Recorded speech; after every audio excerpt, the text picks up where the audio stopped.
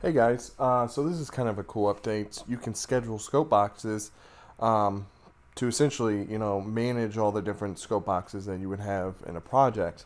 And to do that, it's pretty easy. If you come over here to your schedule quantities, you can right click and then come down here to new view list.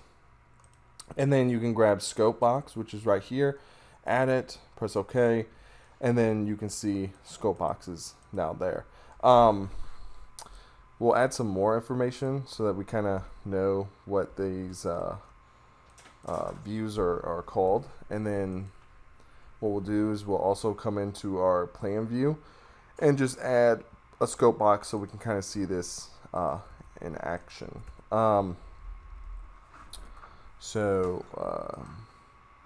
can't remember which one it is, so I'm just gonna, or where that button is, so I'll just do that. And then now we can create our scope box. So just go to the view, create, and then scope box. And I'll just draw one out. And this will be scope box 1. And I'll do another one. And I'm not really trying to make this look, correct in any way. I just want to kind of get them on there. And then now we have both those scope boxes in this view. And now I just want to jump back into that. Let's first come down here and turn on a scope box first. Make sure it works, so we see that there.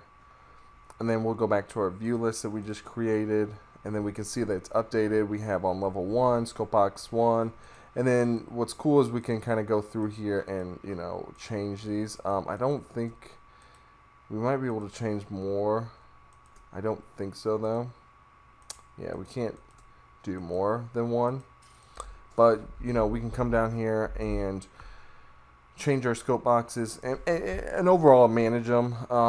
Easily see our view name and our scopes in the same, schedule, and then being able to, manage this if, scope boxes are in the wrong or all applied to the wrong views, whatever the case is. So just wanted to show that it's a new improvement in Revit 2020. Thought it was pretty cool. Let me know if you have any questions. Like, share, comment. If you want to see more, subscribe, and thanks a lot for watching.